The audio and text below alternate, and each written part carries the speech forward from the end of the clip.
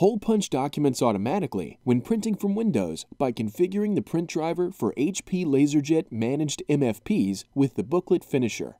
Open the Print dialog box from the application where you are printing. For most applications, click File and then Print, or press Ctrl and P on your keyboard.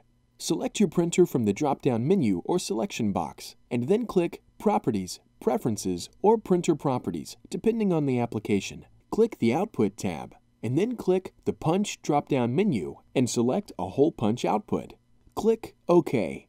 Click Print to send the job to the printer. During the printing process, the printer will punch holes in the document in the location and amount specified in the print settings. The documents can be placed in binders or on rings without any manual tasks.